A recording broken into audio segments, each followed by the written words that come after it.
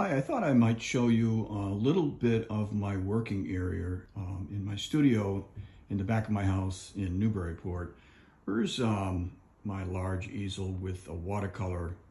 And if we can zoom in on it, you'll see I actually finished it outdoors yesterday on Plum Island Refuge.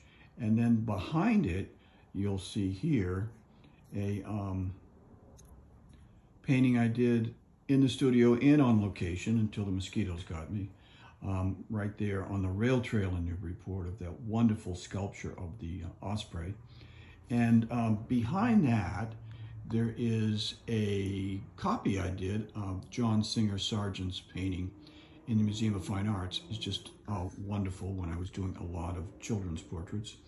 And then there's an interior that I did a number of years ago. There's a long, sad story with it. But in any event, that the girl in black dress with the pearls is something I did when I had my studio at the Guild of Boston Artists on Newbury Street in Boston. And then below that is a watercolor study of my beautiful daughter, Helen. And then what else can I show you when we scan over here?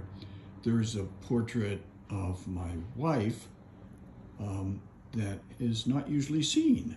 And then I don't know if I can pan this way. I think I can. There's a portrait right here, a study of Jamie.